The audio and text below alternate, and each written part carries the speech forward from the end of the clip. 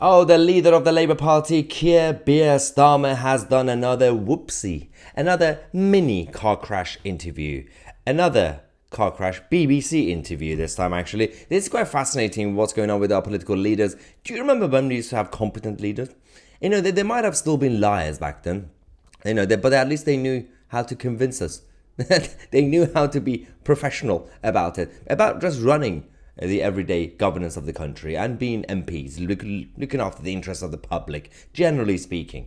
But the state of our politicians right now, not only they don't know how to lie, they don't even know why they lie, they don't even know the basic brief of their own portfolios. Keir Starmer had an interview with the regional BBC about the Royal Air Force site at Scampton.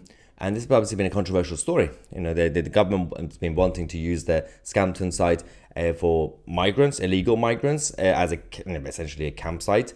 And there's been protests from local people. There's also been national campaigns against it for other reasons. One is in terms of the waste, in terms of the cost, in terms of, well, local people don't like it to be near there.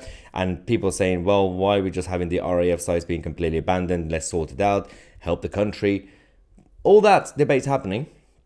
Keir Starmer thought if he just go on radio or TV, I'm going to show you what we're talking about, and just attack the government without actually providing a proper solution, he could get away with it. That's what he thought.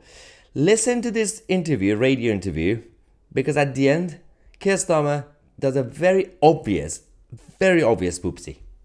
Now, Yvette Cooper told us when we were talking about RAF Scampton, as you know, it's due to become a base for up to 2,000 asylum seekers. She said that Labour, if they won power, would reverse that. Just on that, how long, if you got into power, would that take? How long would it before you could close that down as an asylum centre?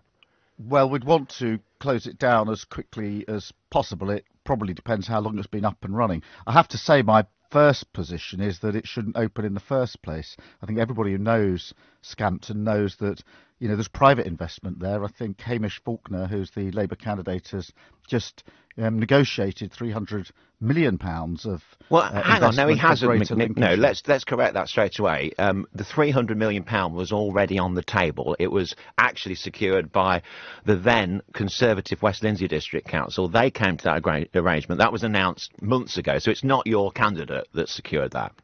Okay. Okay, let's just move on. Yeah, I just lied or didn't know what I was talking about. Someone told me to mention 300 million, and they mentioned the name of the local Labour candidate, Hamish Faulkner, and say, yeah, give the credit to him. He negotiated a deal somehow with private contractors. Yeah, but in fact, it was the actual council, Conservative-led council.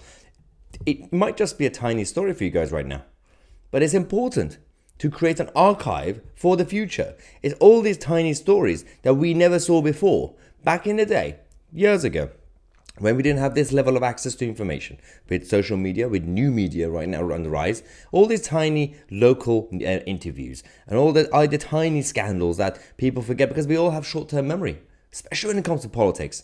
You know, we remember the big stuff. We remember Iraq. We remember Partygate. You know, Boris Johnson's cake, did he eat it or not? But we forget about the everyday tiny scandals that come and go. And then sometimes a lot of people then get tricked and vote for the same person that they knew they didn't like 2 years ago just because they're saying the right thing now.